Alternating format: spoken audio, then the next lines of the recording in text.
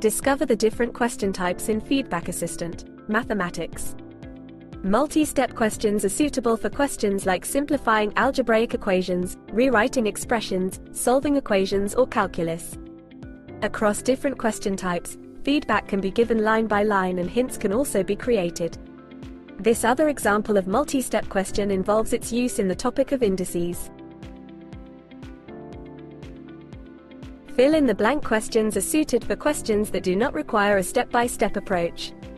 It allows students to construct mathematical expressions with the editor and can recognize different forms of the same expression.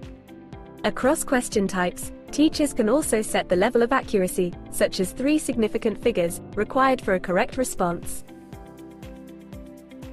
For geometry and graphs, teachers can set questions involving graph drawing and coordinate geometry.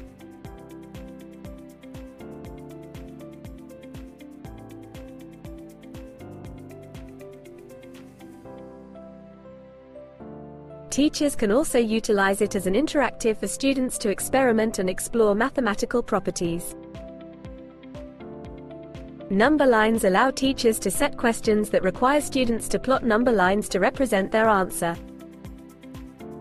Arithmetic Notebook is suitable for word problems that do not require variables, formulas, or relations.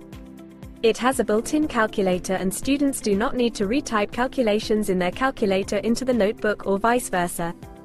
This prevents students from being distracted by procedural tasks and keeps the focus on higher thinking skills. Written arithmetic is a question type for multi-digit addition, subtraction, multiplication, and division. Students write their calculations similar to pencil and paper, and a pop-up shows targeted feedback when students make a mistake.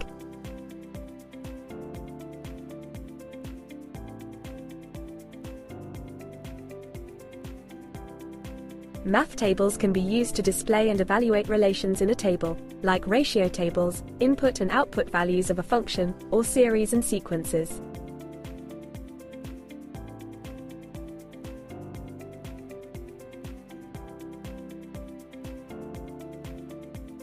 These question types are all available in FA Math. Different question types may be more suited for particular topics, levels, or questions, and we encourage you to start exploring today.